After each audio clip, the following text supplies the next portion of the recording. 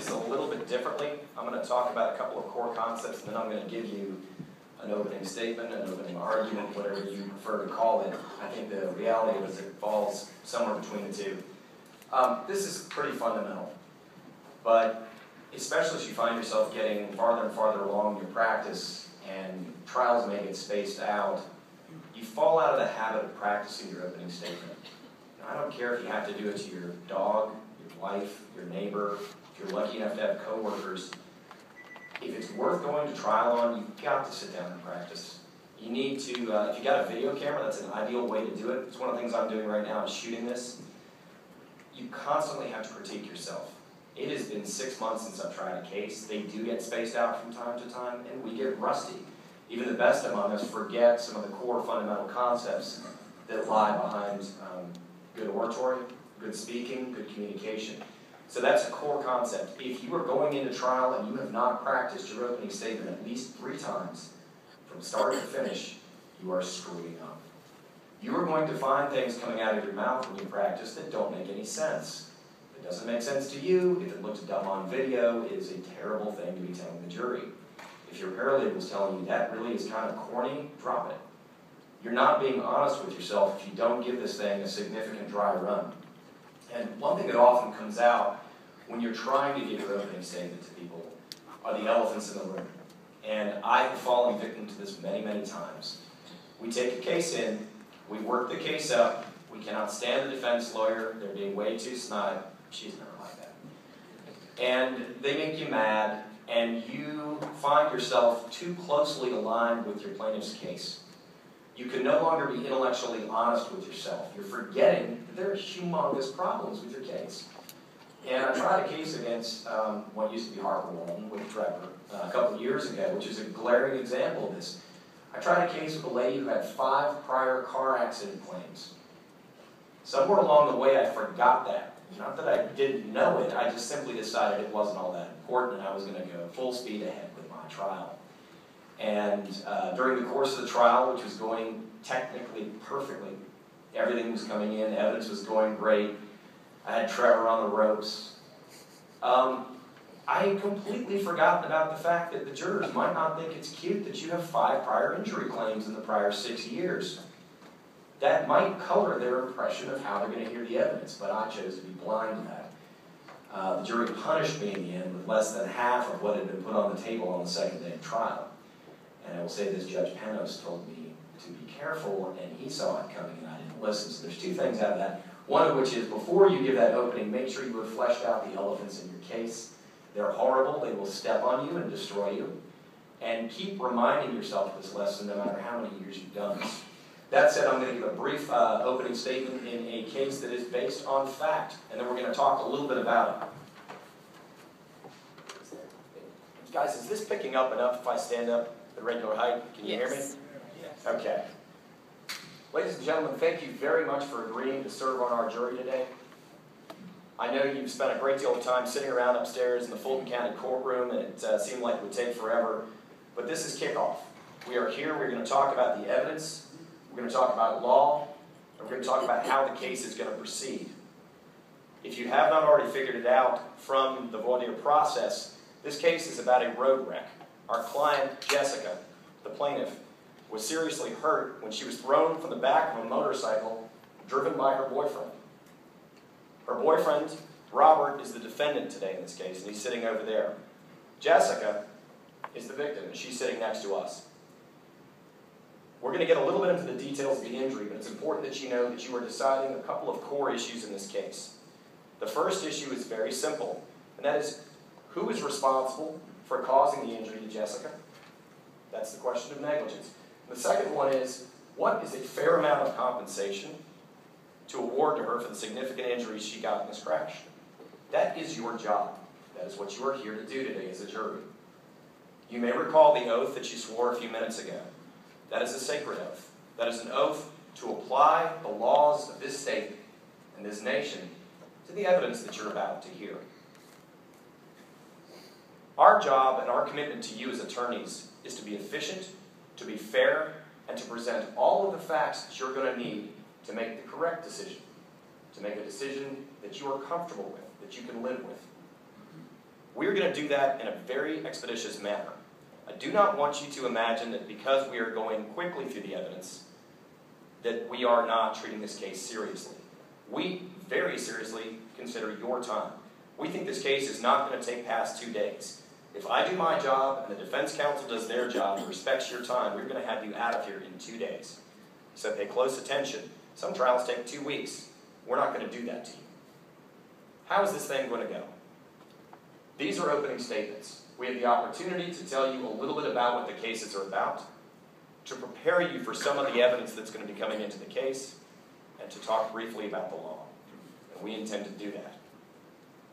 This case is a matter of you taking down the evidence. You'll notice the judge gave you notepads. Those are invaluable tools. Because over the course of 2 days, you're going to hear many witnesses walk up in front of you, and they're going to tell you what they know. It may be hard at the end of this process to remember exactly what the witness said. And the judge is going to tell you that it's up to your personal recall. So make some notes. I implore you. Jot down things that you think are essential facts.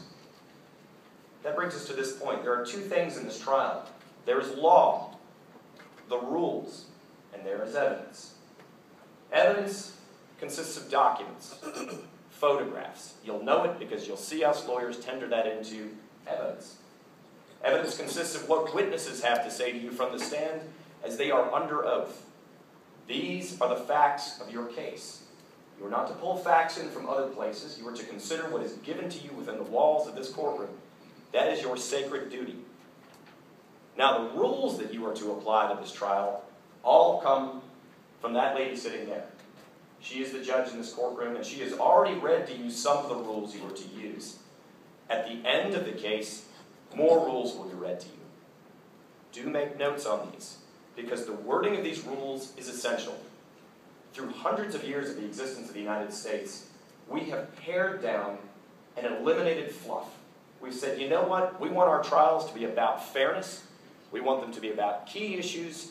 We don't want sideshow. We don't want theater. So take your duty to apply these rules very seriously and listen very carefully to the rules. You're going to combine those rules with the evidence, and you're going to make a decision at the end of the case. We're going to talk a little bit about Jessica now. Jessica, as you can see, is a 25-year-old young lady. She's beautiful. She is talented. You will hear testimony about her career achievements even at this young age. At the conclusion of the case, after hearing the witnesses, you will have no doubt that she has a very bright future in front of her. You are going to hear the story of what happened on that fateful day on April the 1st of 2012. You're going to hear that she and her boyfriend decided to go for a ride in the hills outside of town. He has a motorcycle. He said, hey, would you like to go enjoy the weather? She said, absolutely. So she climbed on the back, and they proceeded to ride through the hills. Now, she did not know him that long. They had not been dating more than 2 months. She had no knowledge of his experience level. That will be the evidence before you in this case. And as he rode along that day, he got carried away. He wanted to be a hotshot. He decided he was going to ride too fast. He was going to take turns too hard. He was going to heel over on the bike. And as you can already anticipate, that didn't go very well. Robert, the defendant, lost control of his motorcycle, went outside of the lane, and crashed into a ditch, severely injuring Jessica. You're going to have evidence before you that as a result of her broken ribs, as a result of the road rash that ripped skin from her legs, she incurred $15,000 in medical bills and permanent scars. You will have an opportunity as the jury to see the scarring on her legs. And that gets to one of the core issues you will decide, and that is, clearly Robert caused this crash. What is a fair amount to compensate Jessica for what she's going to be dealing with for the rest of her life? In cases that involve severe scarring, our firm typically asks for $1.5 million.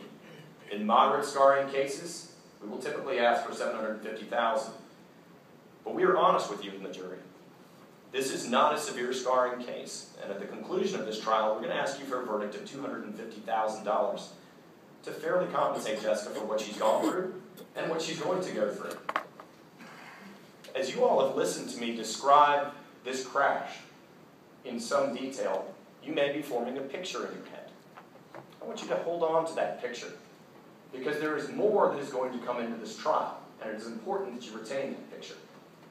The defense, we anticipate, is not going to talk a whole lot about the severity of the injuries, because they are severe. They're not going to talk a whole lot about whether or not Robert lost control of the motorcycle. He absolutely did. They are going to talk to you about distractions. And as you listen to the evidence, I want you to be asking yourself all along, why is the defense introducing evidence that has nothing to do with the issues? It has nothing to do with negligence. It has nothing to do with damages. What are those two issues? The first one is they will say that Jessica knew that Robert was a bad motorcycle rider, that he was wild, that he didn't wear a helmet. Basically, they will be introducing evidence, and they hope that you will think that she was asking for what was coming. As you hear these facts come in, if you find yourself considering whether or not she deserved it as a motorcycle rider, you will know that you are being biased.